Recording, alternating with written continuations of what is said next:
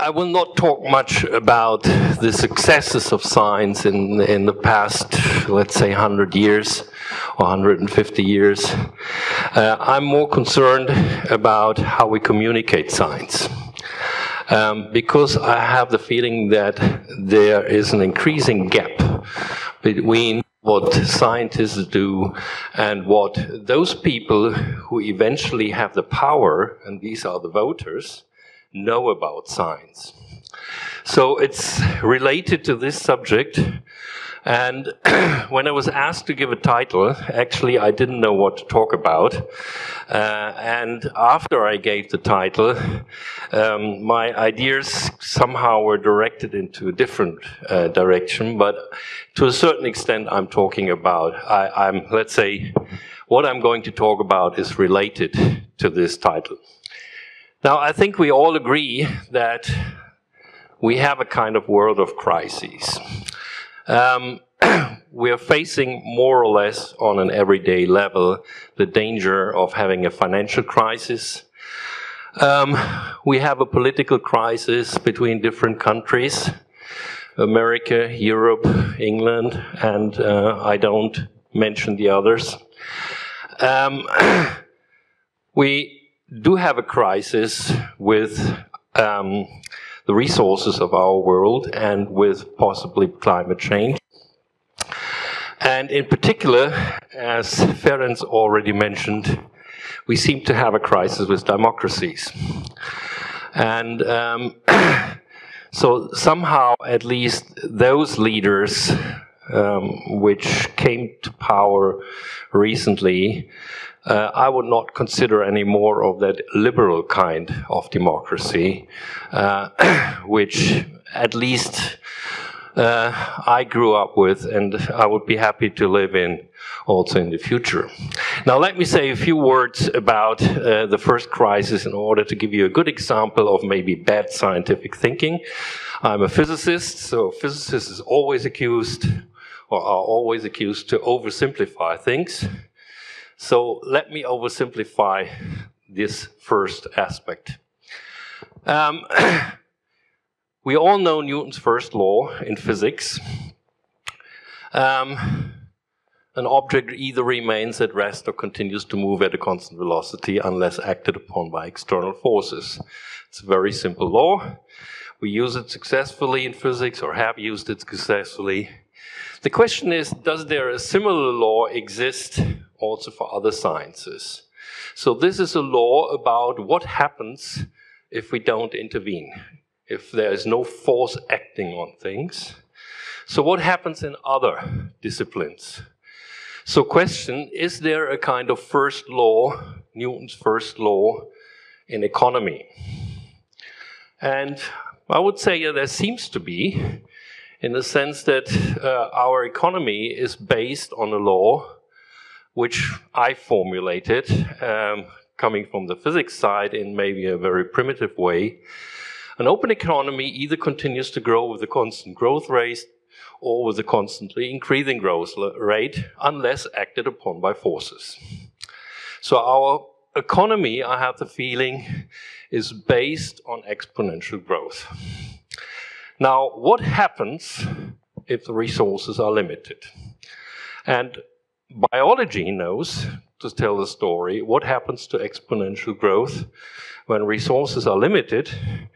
But I have the feeling that mankind had an ingenious idea to deal with that problem. And the ingenious idea was to invent virtual resources. And I think the person who started it, maybe not really, it started maybe already 100 years ago or even earlier, but the person who started it with respect to the present situation might have been Nixon in 1971, when he more or less lifted the balance between paper money and gold reserves. But in the meantime, I think we have been doing much, much better. Banks and insurances gave us virtual money. So That, of course, makes resources unlimited. Well, limited maybe by the memory power of computers, but that's really huge. And I learned, I think it was from Sean, some years ago, that before the 2007 crisis, the ratio from actual values to virtual values was 1 to 20. And I don't know how it is today, but I'm afraid it's even worse.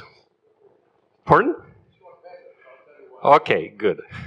But 1 to 20 means, well, I counted the chairs here in the room, it's roughly 100 chairs, that 5 people will get a seat when suddenly the crisis starts.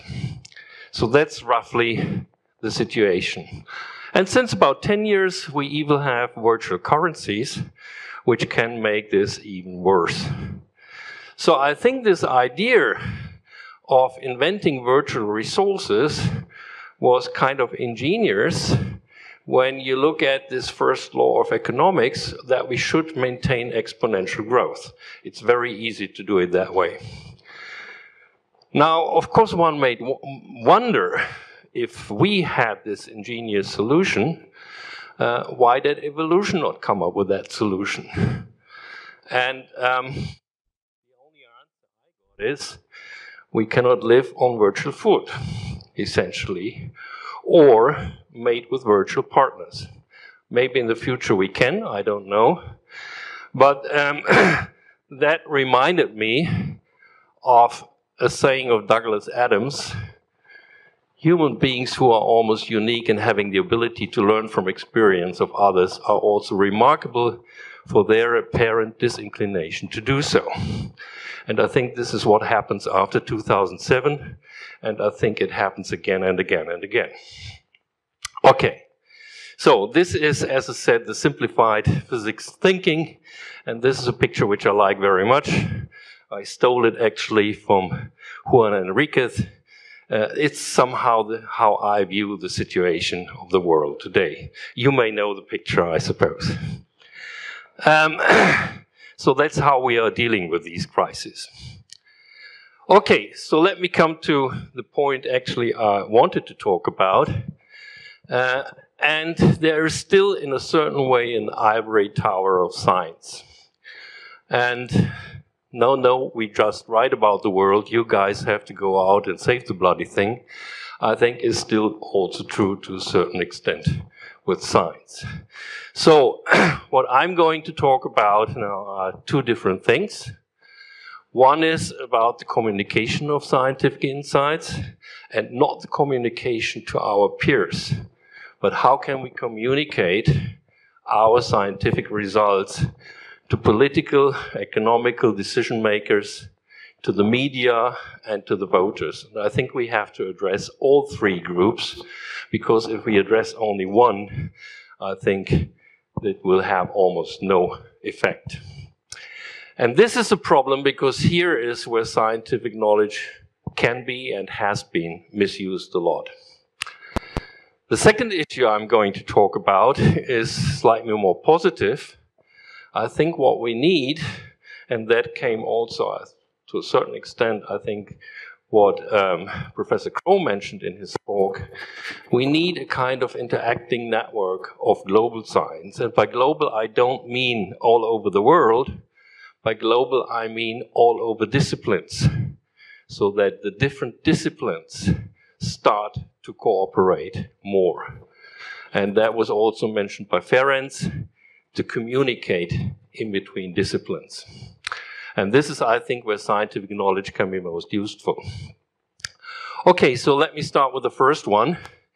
And I would like to start with what is called a paradox, Simpson's paradox.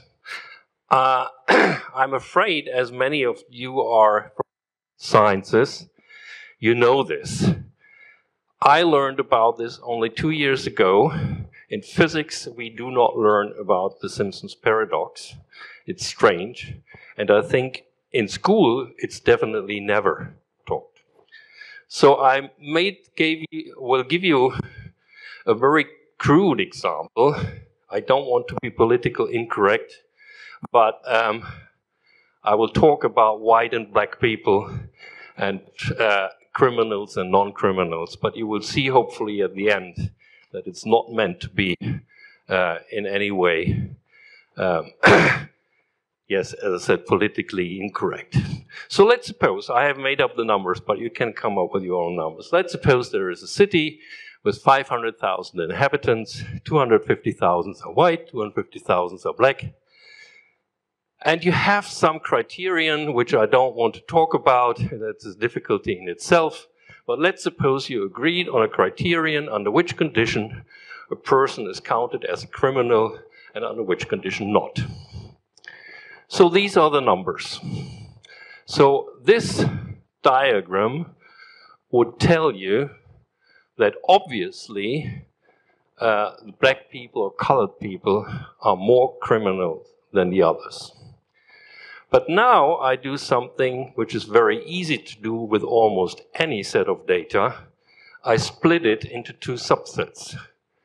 And the subset is here, poor people and rich people. And of course, among the poor people, the whites are in the minority, the blacks are in the majority in this city.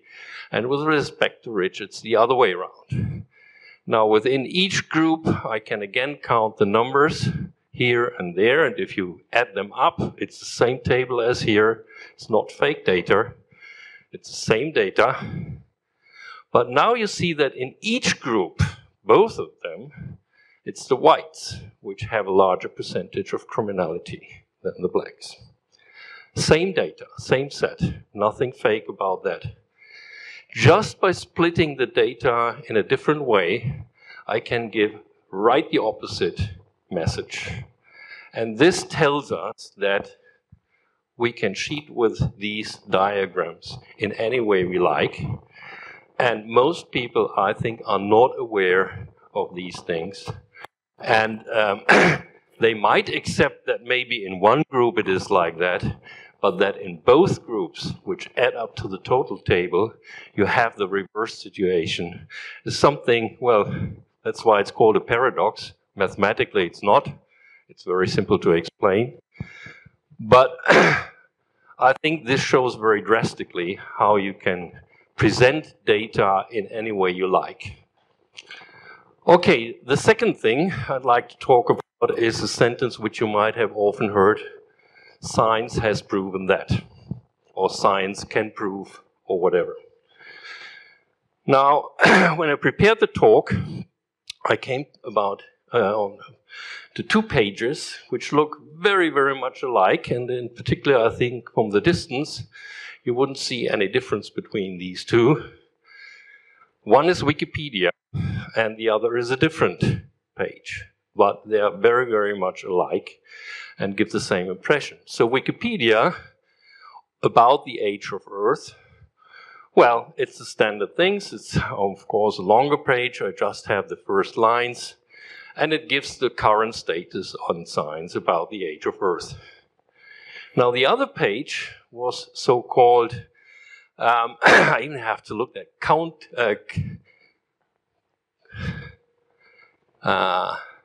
one cannot even read it really good. Contropedia, the truth-worth encyclopedia, and it gives the statement more or less the same, that the Earth is 6,000 years old.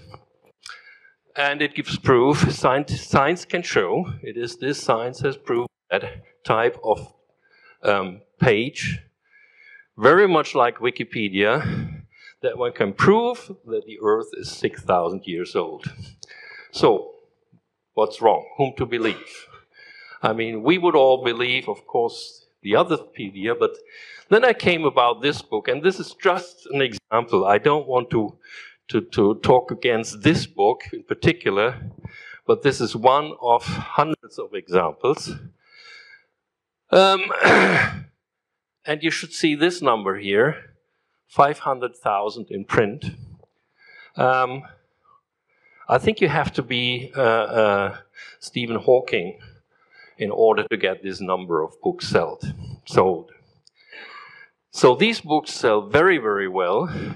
And of course, the author has a degree in chemistry.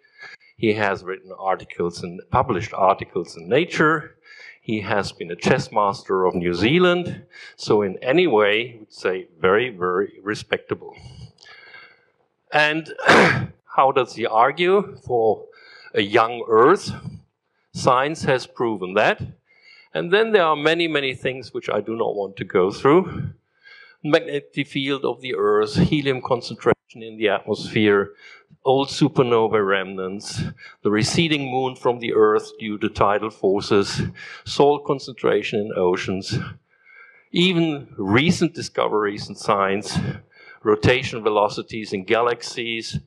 It's much easier to explain the rotational velocities in galaxies by assuming a young Earth and dark matter, and accelerate the expansion of the universe. In all cases, when you try to figure out how do they get this idea that from these things a young Earth follows, you will find that the explanations are very, very scientific. It's very difficult to see where is it, where you can put your finger to say, well, here it might be wrong. In most cases, you will find that these people use the same equations, same numbers as the scientists use, which argue in favor of an old Earth. But then there comes one point where they usually make a simple assumption about something where we might have problems to have a good theory. In some cases, for instance, in the receding moon from the Earth, where we even have to admit we don't know. And that's how these people communicate science, and obviously they are very, very successful. And the question I raise, why are we not? So, I don't know whether this is the right word. Actually, I'm sorry. It is a good word. Okay, thank you. Because I looked it up in a dictionary. Because we have in Germany the word Quacksalber, which some people might know. And I was looking for that word in English and I didn't know. So, why are these people so successful? Well, first of all, many people hate science. And they hate science for many reasons. Scientists receive a lot of money for something nobody understands.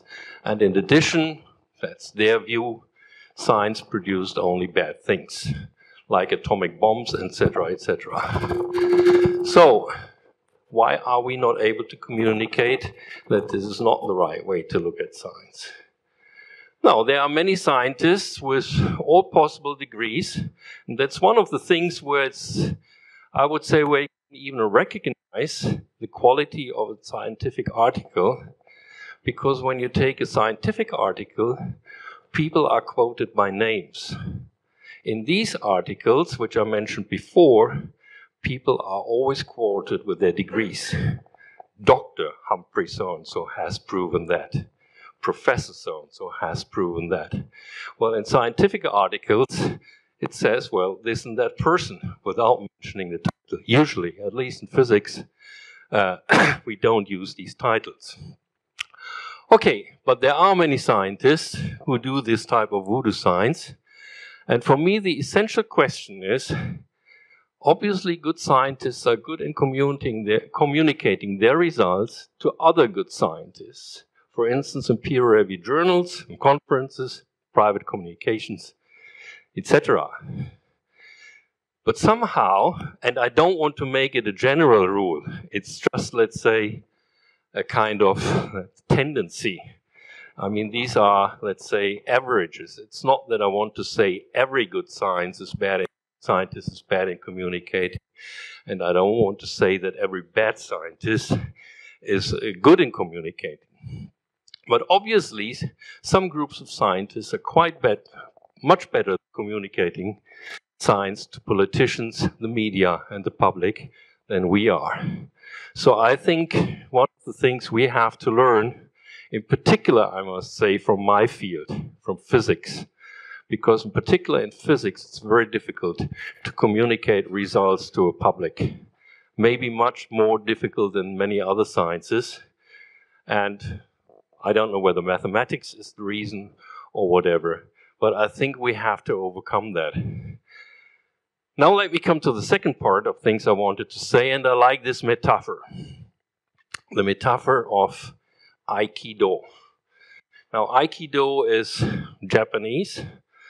It was invented in Japan about slightly more than 100 years, so it's a quite young martial arts.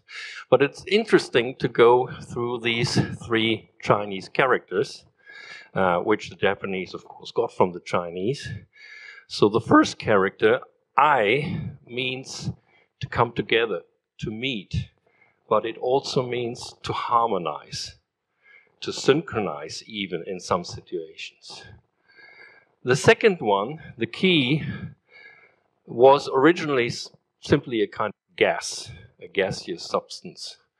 But it became also a character for spiritual strength, spiritual power, spiritual energy.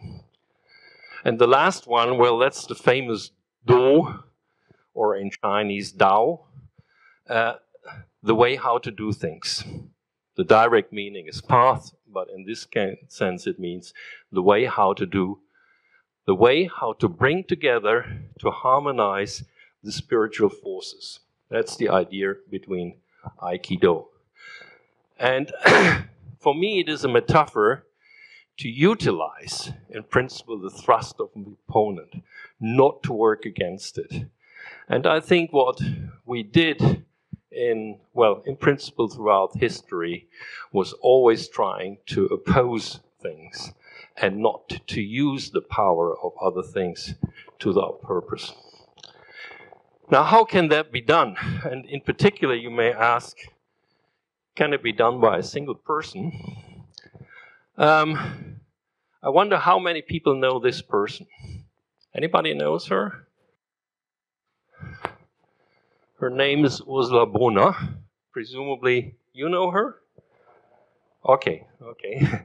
So she died last year, and she became famous as what had been called the banana women. So in around 1970s, she saw a movie about production methods in Nicaragua. And then she asked the questions, why are bananas so cheap in Switzerland, despite the fact that people in the countries of production are living so miserably? So then she started to get some friends, 4 or 5 other women, and they started to make this public, to make public the conditions, in that case in Nicaragua and other producing countries, and to make public how companies like Migros and Chiquita, the banana companies, how they make money without giving it to these people in Nicaragua. So she had 20 years. In 1992, in Switzerland, the Max Havelaar Foundation was founded, and then she stopped this company, these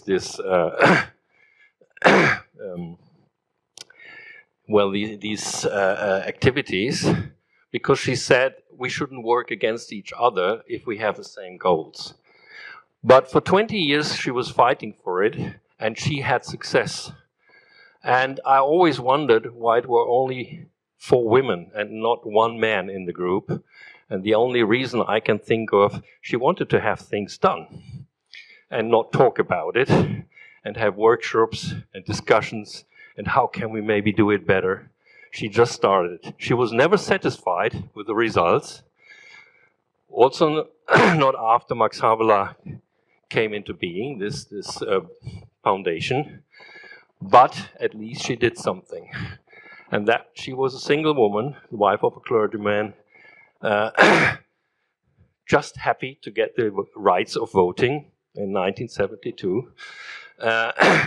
So one can do something. And now I show you a different person. This is Hilary Brown. I met her in Cursek 2 months ago, and she gave a talk at the Craft Conference. And she was working on circular economy. It was not her idea, circular economy, it's a more general idea. But she applied it, or wanted to apply it, to especially the region of Cursek. So what you see here is Cursek forests, Cursek's built environments, Cursac's tourism industry, Cursac community. So this is really adapted to the needs of Cursac. And she wanted to give an example that, at least in a small community, you can start to do things and to do some things which are, in the sense, what we said, called sustainable. So the idea of circular economy essentially is the waste of one company is the input of a second. And it's not the only idea in that direction. Maybe some of you have heard about blue economy, or ZERI. ZERI stands for Zero Emission Research Initiative. They have roughly about 200 projects all around the world. And if you look at Europe, I found it quite remarkable that there's a relatively empty space here, with only Serbia having 2 projects, not even Austria, not Hungary, not Poland, and so on. Only a few in Germany. I was quite disappointed that there are not more projects in Germany, but you can see these maps. There are other initiatives. Cradle to Cradle Design has the same idea, no waste products. We should be more careful about being able to recycle or to use things which up to now have counted as waste. So, what I could imagine, and I even thought for a while Cursac might be an ideal place to do it, was a kind of master in circular economy. So you make a bachelor in physics, in biology, in chemistry, economy, engineering, whatever. You have to be good at least in one subject of these. And then the master program specializes on methods, how to make the waste of one project the input for others. And I think there are many ways to do that if you just think about it. And these people can become advisors for entrepreneurs, for cities, for companies. They should work in groups because, as I said, you need in principle all of these sciences in order to do that. And I could even imagine that commercial texts may one day depend on this degree of circularity. Okay, so this is for me somewhat a kind of future, an idea. And I leave you with 2 more quotations from Douglas Adams. In particular, the right one. A common mistake that people make when trying to design something completely foolproof is to underestimate the ingenuity of complete fools. And that's what Sean and I actually talked about before the conference started. Okay, so thank you very much, and thank you for your attention.